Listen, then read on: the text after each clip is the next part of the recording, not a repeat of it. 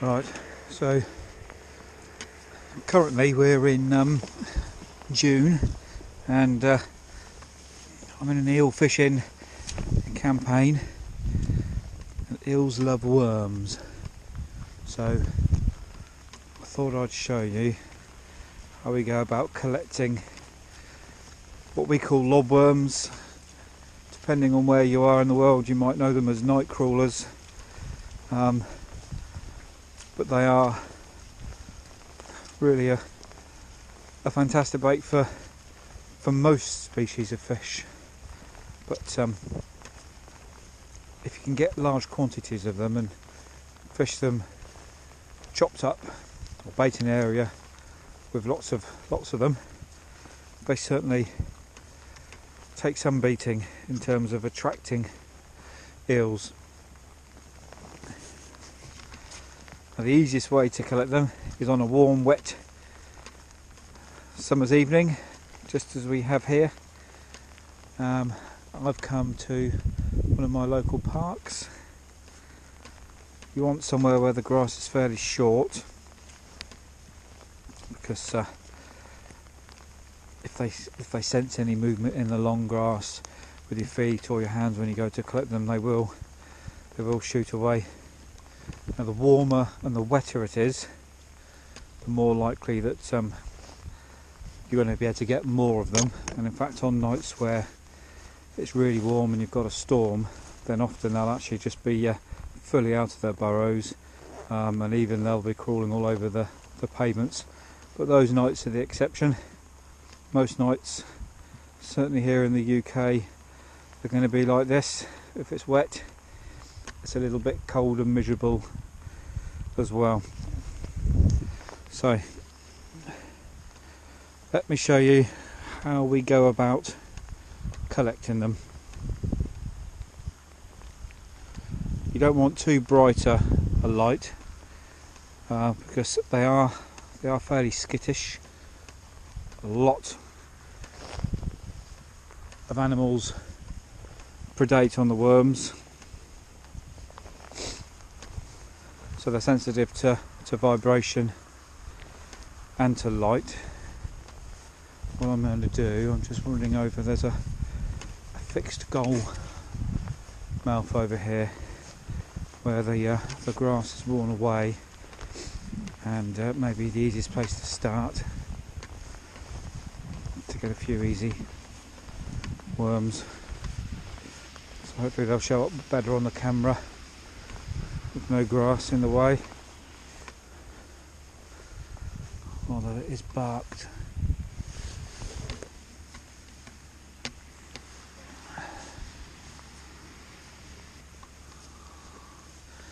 Right, there's one. I don't know if you can see this, but you've got the head and then you've got the tail poking down into the burrow. It's important before you go for it you identify which end is the head, because obviously once it senses danger it's going to shoot in the opposite direction. So the thing to do is to get you, or to pinch it as close to the burrow as you're able to see, like so, and then gently pull it at the same angle as the burrow. Sometimes they take a little bit of twisting to find out, and then usually they'll come out fairly easily. They do have, they feel kind of like barbs, bristles on the flat end, so sometimes they do stick into the burrows, and you've got to be careful. If you pull at the wrong angle or too hard, they can snap. They're no good then, because then they will die, and they'll make the rest of the worms that you've collected last a lot shorter time.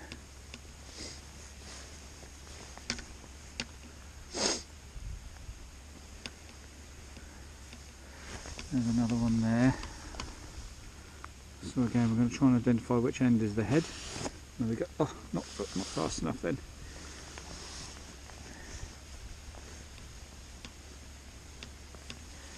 There's another one, look.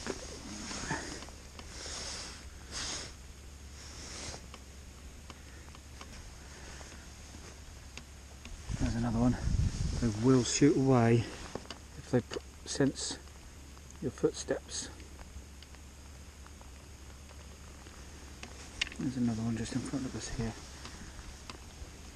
This one's a long way out, but it's just beginning to retract.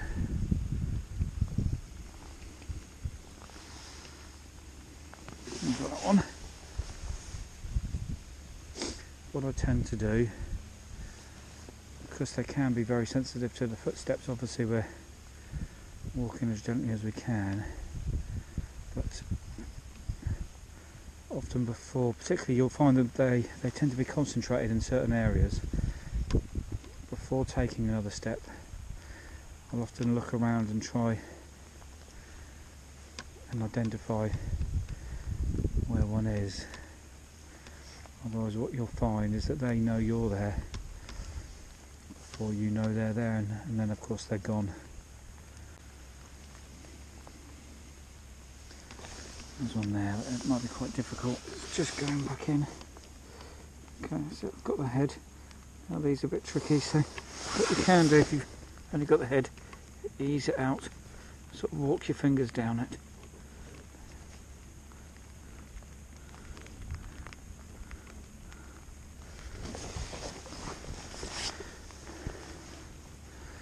Put another good bat on this one.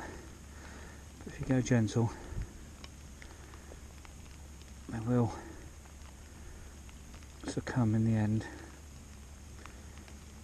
There she comes. There you go.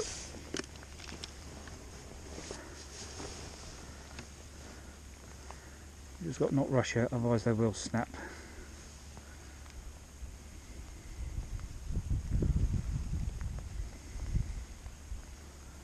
There's one.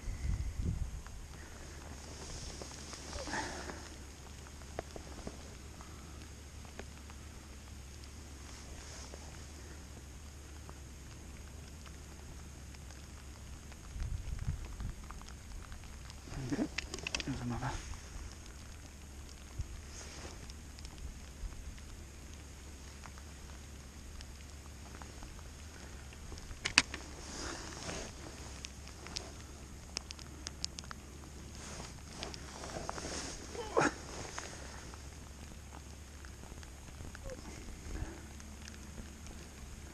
Often when you get down, you'll start to see a few.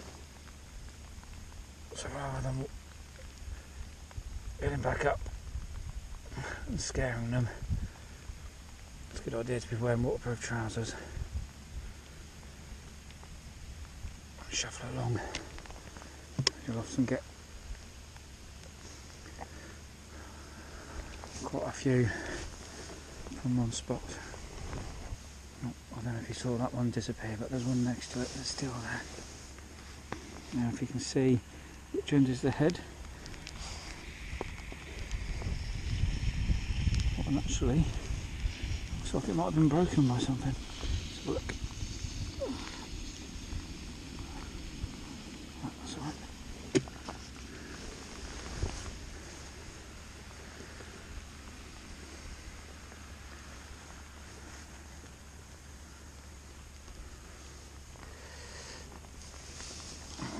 Only just sticking out, so we'll give it a go.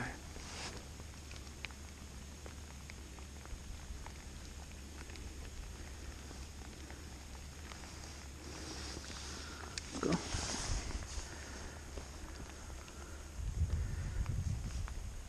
This one has just gone in half the way, so it's poised.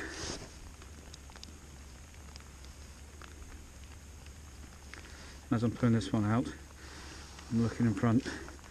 There's one over here. It's just starting to go in. I got that one. And there's another. I don't know if you can see this. There's two side by side. So they're actually mating. And what I tend to do when they're doing that is I'll leave them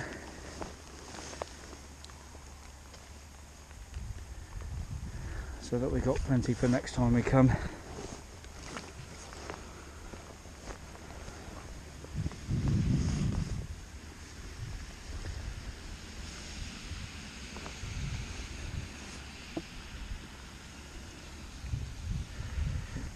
You might better see these better.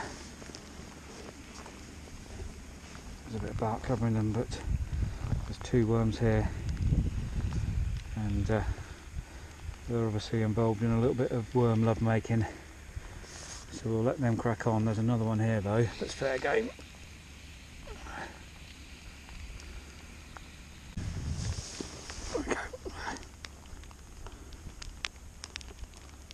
I'm pulling this one out. There's one just in front of us.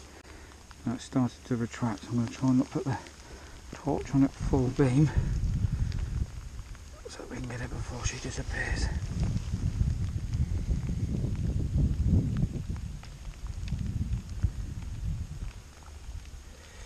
Tease her out when they're gripping on. You just tease them and they usually come.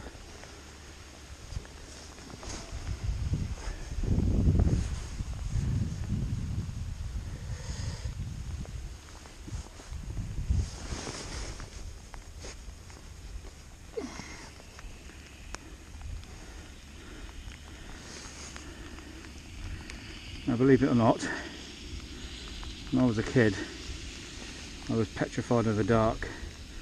Couldn't go to bed unless my light was on for the whole hog, and I got mad into fishing. And then, probably about 11 or 12 years old, I started collecting worms, and obviously that meant creeping around in the dark. And it's actually not unlike fishing, and it's quite addictive, and was a very effective cure. And now I absolutely love the dark, and in fact I'll often seek it out. Now they're a bit trickier in the grass. See that one went, that was because I shone the light on it too long, but in the grass they will sense, so you've got to be quick. Unfortunately this grass hasn't been cut for a little while, so it's a bit too long.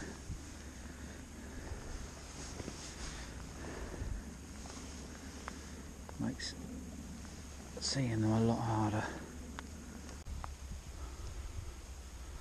Right, so we've come into an adjacent field, and this has obviously had its grass cut quite recently, so is a much better prospect. We'll see how we get on. Let's turn the torch down a little bit. Okay, there's one.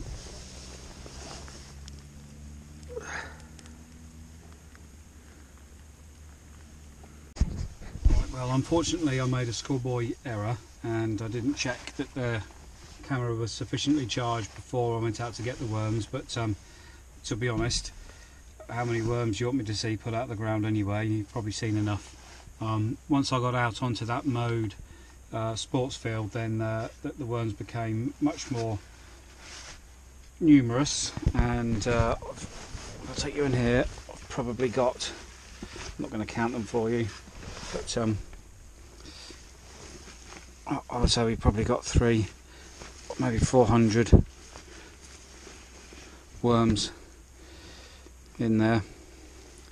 And what I've done is I've just pulled out some of the long grass and put that over them for now. When I get in, they're going to go straight into the fridge. These lobworms, they are quite hard to keep. Brandlings and dendrobinas, etc. They're fairly easy to keep for many weeks, even months. Lobworms are a little bit more fragile, and in fact I'll be using these all within the next couple of days. But I do grow vegetables and fruits. I like chilies and strawberries, etc. So I've got plenty of seedling soil. So if I was keeping them for any longer, I would mix them with plenty of seedling soil, and then actually when I've finished with the worms, then I can use that seedling soil for its original purpose. So the main things to take away are you want to choose a warm and a wet night. The warmer and wetter it is, the easier you're going to find the worms will be further out of their burrows, and they'll be much easier to catch, and they'll also be far more numerous. You want to have as short a grass as possible. Find a large open area, preferably away from street lighting. Aside from the fact that if you've got street lighting, you've got streets, and you're going to get some very weird looks, and at the sort of time of night you need to be going out, you might get some unwanted attention as well. But sports parks, so cricket pitches, football pitches, that sort of thing are absolutely ideal. When you do get the worms, do try and remember to identify which one is the head and which one is the tail. Obviously in the first instance they're going to shoot backwards, so the further you get them down the tail, the easier they're going to be to pull out. But also all the vital organs are really from the saddle end upwards, so if you do end up squeezing them too hard above the saddle, you can do them quite a bit of damage, and they may end up ruining the remainder of your worms. Obviously if you're grabbing them below the saddle, they're a little bit more robust and you're less likely to cause any issues. Right, so I hope that helps. Perhaps you could let me know how you get on, and what fish you catch. There is really not a fish that swims that isn't catchable on these things, as long as they're big enough to take them, and if they're not big enough you can even fish small sections of them, but super efficient. These ones are going to end up chopped up. I'll probably put 50 worms chopped up over each rod over the next couple of nights, in an attempt to attract some eels toward my hook bait.